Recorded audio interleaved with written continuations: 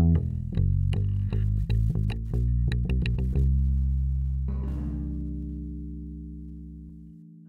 everyone. Thanks for coming, and thank you to our organizers for all their hard work. I did change my subtitle. There's pick your scene. I changed it from Anthropocene to Capitalocene, but fill in whatever scene is your favorite there. I actually want to start a little informally today by sharing with you all where I'm coming from. So I work at a public teaching university located on Gabrielino, Tongva, Hachiman, and Kizh indigenous lands. That university, California State University Fullerton, is categorized as a Hispanic serving institution, as well as an Asian, Pacific Islander, and Native American serving institution. So those are two different federal distinctions. The teaching load is very heavy, but my students are very awesome. So they're juggling working and raising siblings and caretaking for elders along with schoolwork. And 30% of them are first-generation college students or university students.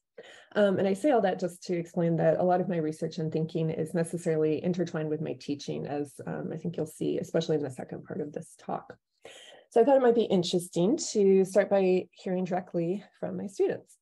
So last week I asked students in my queer literature and theory course during a unit on queer ecologies to write personal, anonymous narratives in which they described how they see their gender and sexuality intersecting with climate change or any other environmental issue. So it was a very open-ended prompt. And here are excerpts from some that really jumped out at me. So one student said, "I'm glad I'm gay because I can't fathom bringing a new life into this mess." Another student, and actually I should say, I asked them, of course, for permission to share these even though they're anonymous. And one student said, "My only concern is that I do want you to say my name." So that's why the second student is given credit here. So Paige says, "I'm a gender fluid, demisexual, biromantic person. I relate to the idea of climate change as people truly don't believe it exists. People, even those in the LGBTQIA+ community, don't believe my identity exists or should be part of the community."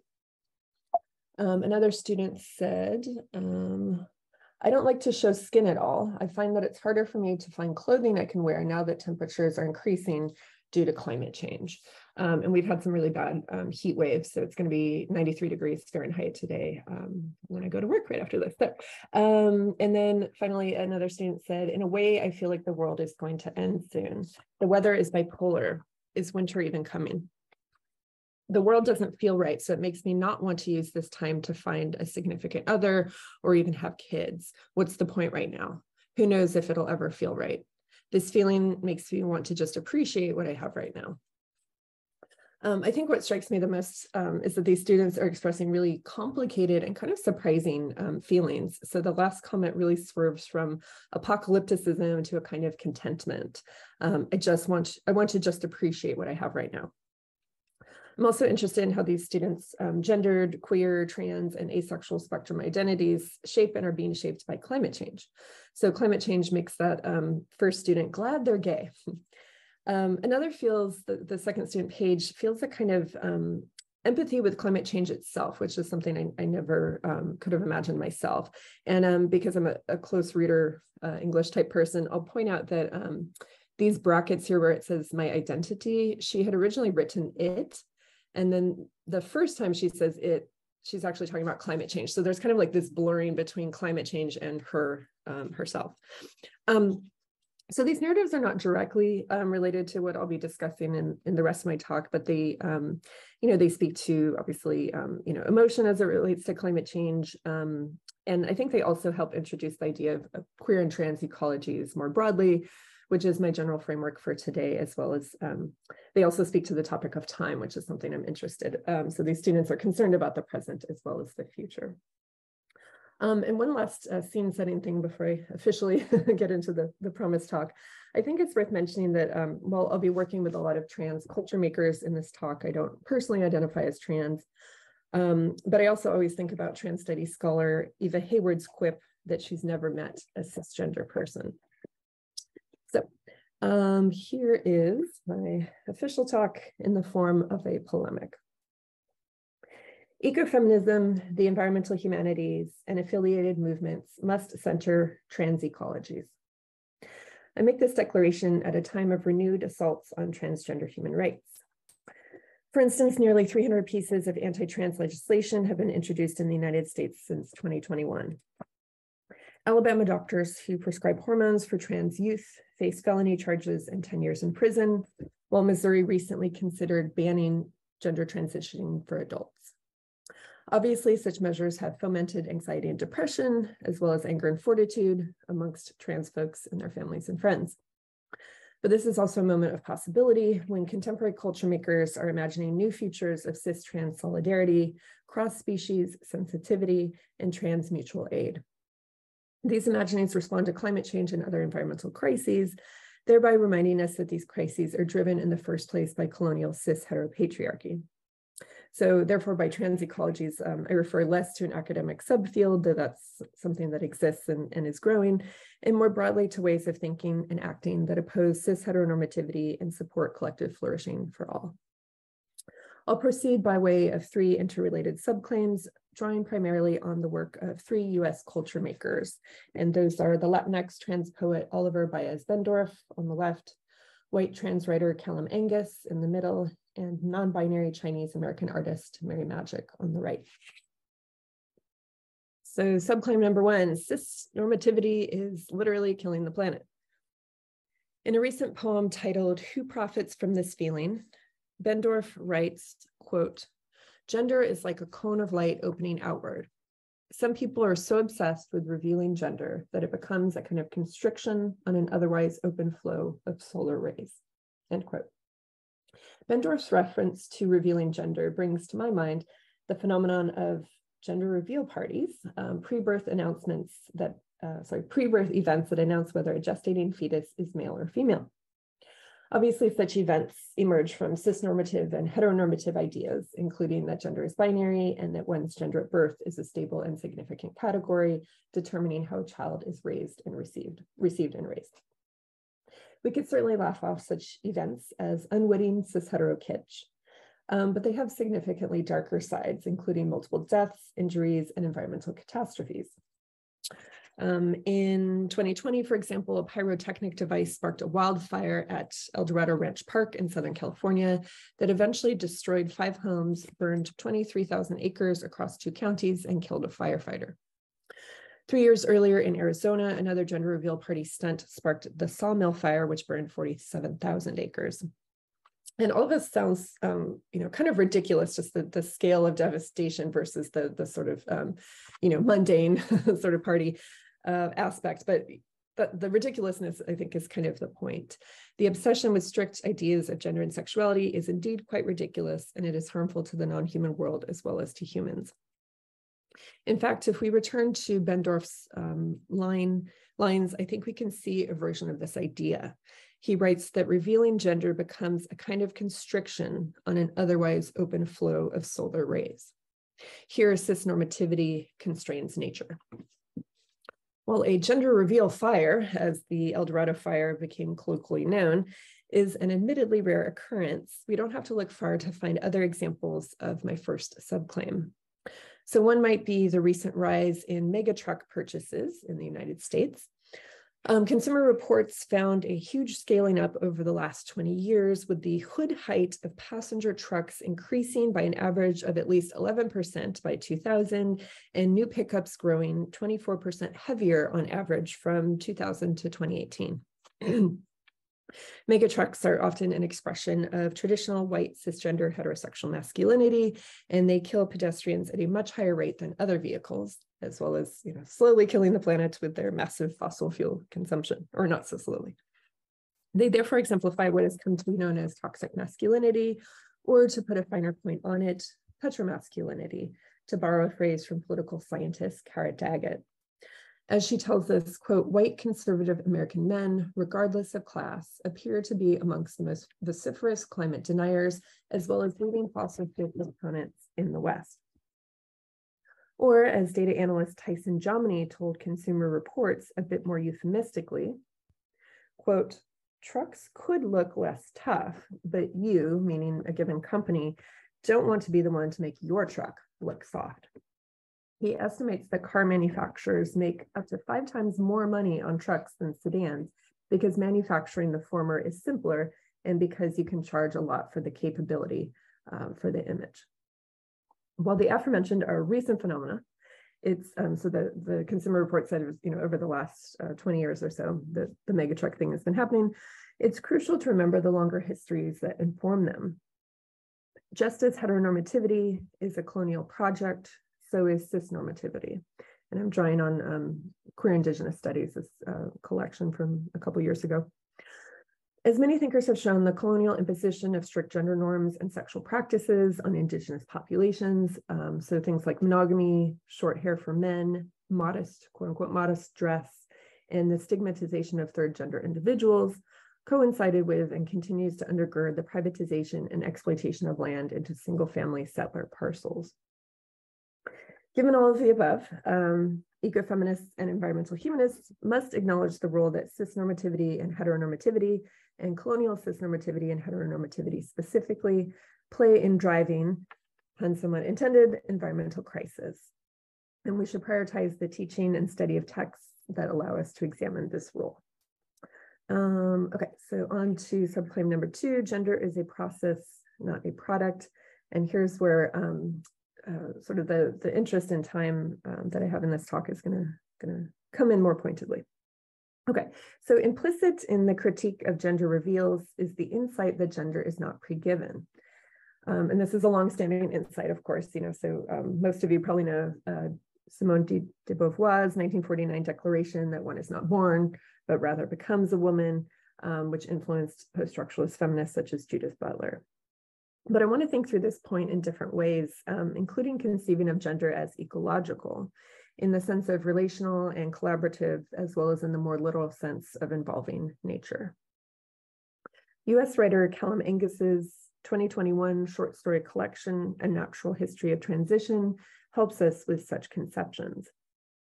One story in this collection, Rock Jenny, imagines a person who transitions genders and then ontologies, turning into a sedimentary rock formation that hosts lichen, and then as the story closes many years later, the moon. Angus thus fancifully illustrates the idea that, as one of my students put it in our fall 2021 class, gender transitions are not one and done. Or as Bendorf puts it in another recent poem, which is titled, I Just Chose My Place and Let the Circle Form Around Me, quote, surely gender is far stranger than we've imagined and much more beautiful, unfurling over decades, a phenomenon. Angus and Bendorf place gender within much larger timescales than the neat and clean mainstream narratives of transitioning often suggest, which again is an important corrective to the literally environmentally disastrous cis-heteronormative idea of gender as pre-given. Deep time thinking and feeling are also key to climate justice as an antidote to exploitative, short-sighted, and individual-centered Anglo-Western ideology. And in fact, some Indigenous thinkers have critiqued how framing climate change as an emergency often allows for leapfrogging over the kin-making and deliberation that are crucial for energy transitions. As Potawatomi scholar Kyle Powys-White puts it in his critique of how Indigenous peoples have been shut out of solar energy negotiations, quote, states of emergencies become opportunities to undercut justice, end quote. So again, I'm really interested in this idea of sort of how these trans culture makers are asking us to think in longer timescales. To go back to Rock Jenny, Angus's story, I'm also interested in how a literary work like this centers non-human agency, dynamism, and sensitivity, given that the titular Jenny has subjectivity and a voice throughout the story. So here are just a couple exemplary moments. So the narrator states that rocks like Jenny have great waves inside of them, like the ocean, only slower. Deeper still, she carried on thinking in rhythms indecipherable to passersby. And later, Jenny verbally tells her partner, her family and her partner, quote, I thought I wanted to be a mountain, so meaning the rock formation, but why not the moon? So she's obviously literally given a voice here, even though she's no longer human. And also, as my students pointed out to me, I didn't think about this when I first read it, but the moon, so she becomes the moon at the end of the story. The moon is an entity that cycles in and out of different phases perpetually, or at least we perceive it as doing so. So that's part of Angus's trans ecologies as well, to show that ongoing transitions are common across humans and non-humans. And I think all this engagement with deep time is also interesting for how it updates existing frameworks of queer and trans temporality, which have tended to emphasize the ephemeral and the fleeting in opposition to heterofamilial logics of reproduction and legacy. So as some in the audience may already know quite well, in the late 1990s and early 2000s, queer theorists began imagining quote unquote queer time or queer temporalities in explicit opposition to straight or normative time. Jose Esteban Munoz states, instead of being clearly available as visible evidence, queerness has existed as innuendo, gossip, fleeting moments, and performances that are meant to be interacted with by those within its epistemological sphere, while evaporative at the touch of those who would eliminate queer possibility. And likewise, Jack Halberstam has pointed to specific crises as fomenting new temporalities. I'm not going to read this whole quotation, but basically Halberstam is saying that the AIDS crisis prompts gay men in particular to rethink the conventional emphasis on longevity and futurity.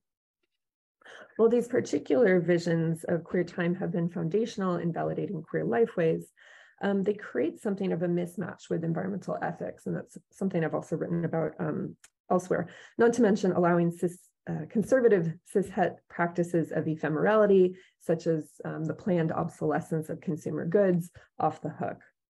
And here I'm going to quote my co-author.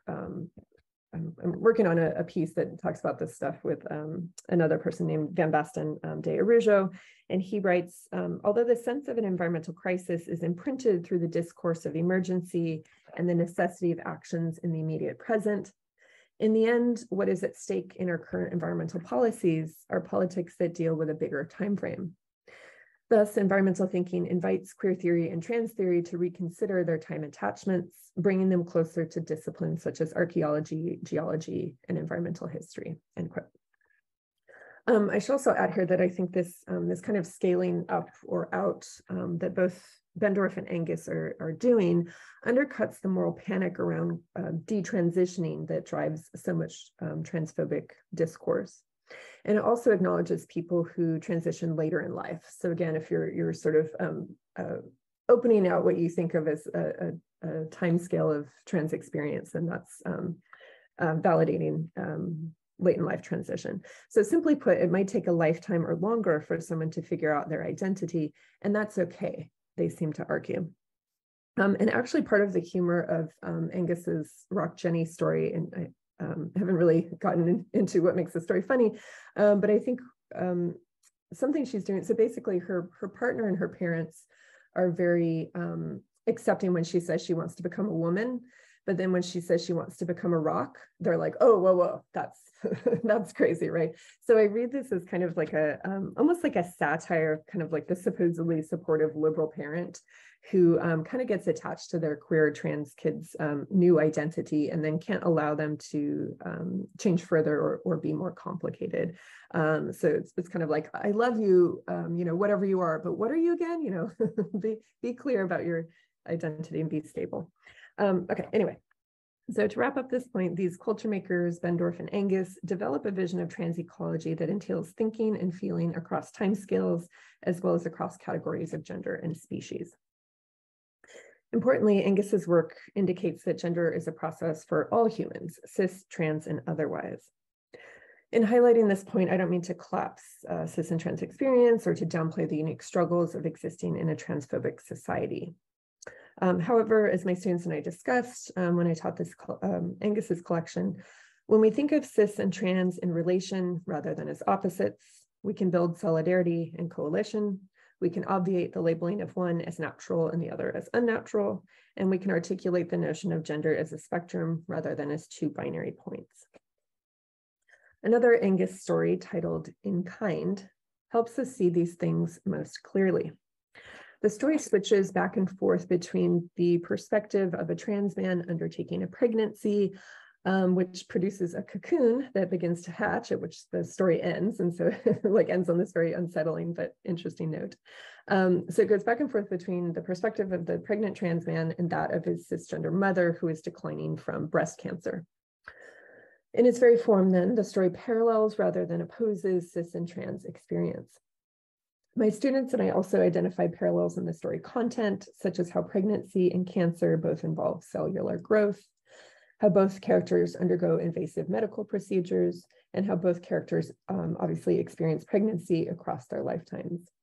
And in fact, this shared experience forms a common ground upon which the formerly estranged family members repair their relationship. My students and I came to several conclusions in discussing this story, including that genders are produced through processes of self and other care, not just medical processes, that genders change as we age, and that trans bodily procedures and developments often overlap with cis bodily procedures and developments.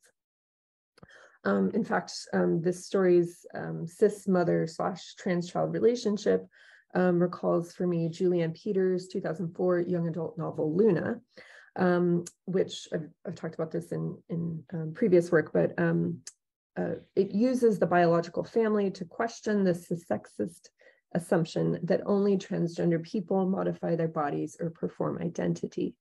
So for example, this novel includes a scene in which the mother of the transgender girl, whose name Luna, tells her doctor's office that she needs an early refill on her estrogen, presumably for menopause. We might recall here US comedian Becca O'Neill's recent tweet declaring that most things cis women consider self-care are really just gender-affirming practices. We should also think of Eva Hayward's work on Premarin, which used to be a standard hormonal treatment for trans women and, importantly, cis women and non-binary folks going through menopause. And believe it or not, this product consists primarily of conjugated estrogens isolated from mare's urine. So Premarin, unbelievably, is short for pregnant mare's urine. So it's a really, really instructive name. So in her piece where she talks about Premarin, Hayward includes this poetic reflection in italics, quote, "As elements of mare urine course through me, I am sensitized to the fact that animals and other non-humans are everywhere in the city." She's writing about San Francisco. "I become alert to forces and presences that had been concealed by my sensory habits. How many of us are engaged in some kind of trans speciation?" End quote. So Hayward shows us that human gender often depends upon the non-human world for its instantiation. And further, I think she helps us think of gender not as a personal, individual, or even neoliberal finite achievement, but as a process that scales across populations as well as species. In fact, even in the more intimate and small-scale work of trans culture makers, such as the late artist Mark Aguilar, we see similar interest in trans speciation. So I've been working on this written piece of Aguilar's, which is basically a list titled "How to Stave Off Suicide for Another Couple Hours." The list includes items such as number 2, buy beautiful plants that remind you of yourself and that need careful attention. Number 6, consider the reality of hormones. And number 10, find a therapist you get along with and that you can afford. Despite her use of the term buy in number 2, Aguilar clearly imagines the houseplant not as a commodity, but as an entity in relationship. So one that both takes, as we see with the word choice of need, and gives, as we see with the word choice of remind. So for Aguilar, trans life is a matter of trans-species relationship. And to pick up this thread of time that I think you've seen so far, we see here that even just another couple hours is a crucial extension of time, the literal difference between life and death. So those couple hours might feel like an eternity, but they can and must be endured. So as is probably quite clear at this point or not, I'm interested in theorizing the larger potentialities of the term trans as partly decoupled from gender and as both verb and adjective. And I'm not sure if anyone listening has been following this, but because of these kinds of insights I just mentioned, folks started adding a hyphen or sometimes an asterisk to the word trans, starting actually like over 10 years ago. And I think that's fallen out of fashion a little bit, or at least it's not like the most exciting thing in the world today. But I think the discourse around it is still really important. So as Mel Chen has declared, quote, trans with hyphen is not a linear space of mediation between two monolithic autonomous poles, as for example, female and male are. Rather, it is more emergent than determinate. Similarly, Susan Stryker, Paisley Curra, and Lisa Jean Moore have stated that the hyphen in trans marks the difference between the implied nominalism of trans and the explicit relationality of trans, which resists premature foreclosure by attaching to any single suffix, such as gender. Other like-minded scholars have retained the connotations of movement and interrelationship implied by the prefix trans, which means across or beyond. For example, Myra Hurd observes that the concept of trans works equally well both between and within matter, confounding the notion of a well-defined and viable self that has undergirded Western culture. So basically, I'm interested in trans as in transgender, but also trans as in trans species, and perhaps also as in trans temporality.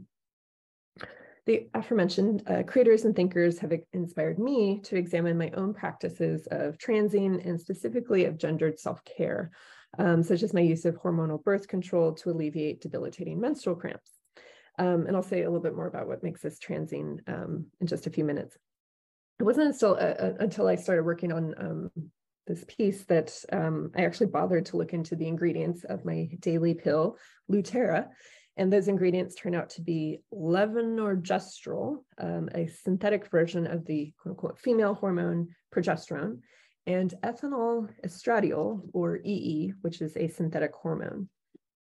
In addition to birth control, EE has also been used in menopause treatment, in hormone therapy for trans women, and as palliative care for people with prostate cancer, among many other uses. With this knowledge, I both recognize my cis privilege in terms of easy access to and obliviousness about such treatment, and see myself in relation to others, male and female, cis and trans, and otherwise.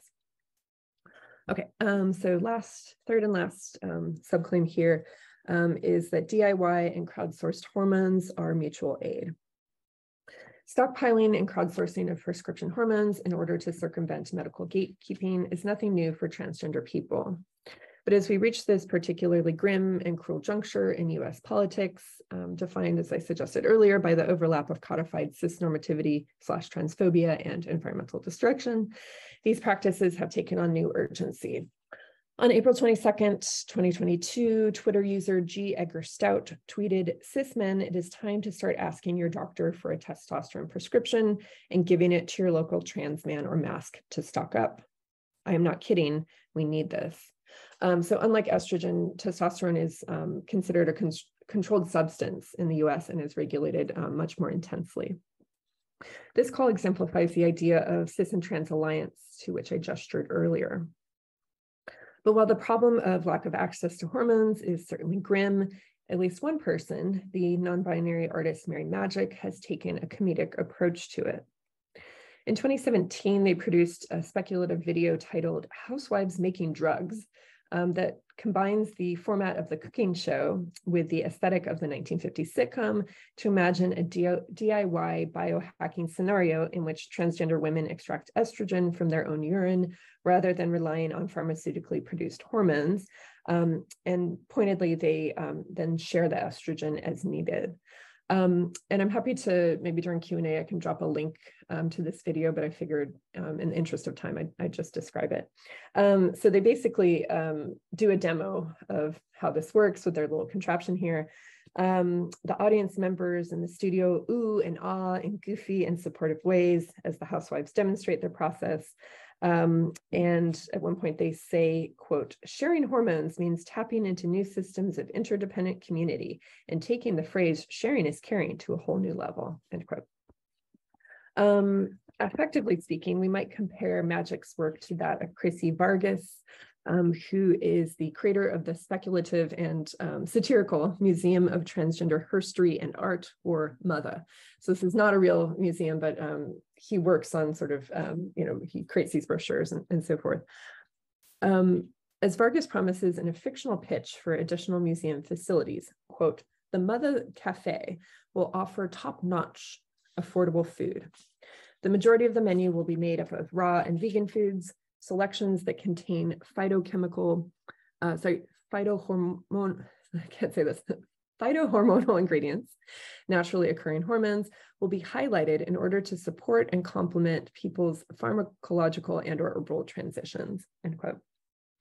So while Vargas is to a large extent joking, perhaps satirizing LGBTQ+ folks' politically correct eating habits, as well as the museum industrial complex, he nonetheless gestures toward the overlap between trans issues and environmental issues, while perhaps inadvertently reminding us that plant-based alternatives to Premarin exist.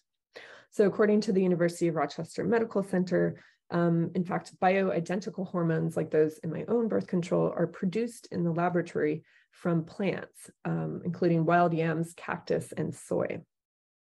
So gender affirmations like my birth control regimen cannot take place without the help of the non-human world, and the lines between synthetic and natural are blurred in the process. Okay, just 2 more paragraphs, in case you're wondering. So back to Mary Maggic. Maggic is affiliated with the speculative project Open Source Gender Codes from artist Ryan Hammond, also known as Ryan Ciela Hammond. This project description states that by developing novel sex hormone production technologies and dedicating them to the public domain, OSG, so that is Open Source Gender Codes, attempts to queer current regimes of ownership and biopower. End quote. Neither Maggic's nor Hammond's visions are quite possible yet. So these are fictional sort of speculations, but they nonetheless gesture toward possible and crucial futures of mutual aid across gender identities, not unlike what we see in Angus's fiction. In fact, at the initial project stage, Hammond stated, quote, "I am not trans. I am a queer person who is interested in science and interested in the way science has historically and still is trying to regulate sexuality and gender expression," end quote. And these visions scale gender transitioning on a community rather than corporate or medical industrial level. Okay, so I want to wrap up by saying a few pointed things about speculation. Each culture maker I've focused on today speculates in their own way. So Bendorf and Angus by thinking and feeling in long timescales that project toward the future. Maggic, obviously, by imagining citizen science projects or practices that have not yet come to fruition. Angus's relatively realist fiction also dips into science fiction with the introduction of elements like the cocoon in Kind, and of course, the ontological transitioning in Rock Jenny. And I also mentioned how figures like Mark Aguhar project into the future as a matter of life and death. Such speculative moves remind me of Adrienne Marie Brown's statement that, quote, "I believe all organizing, meaning political action, is science fiction, that we are shaping the future we long for and have not yet experienced. We are part of a natural world that is constantly changing, and we need to learn to adapt together and stay in relationship if we hope to survive as a species," and of course, as species plural. End quote. So as environmental crises worsen in conjunction with anti-trans ideology, these features of solidarity, sensitivity, and mutual aid that I've sketched out today are what I think we all must dream of. Thank you.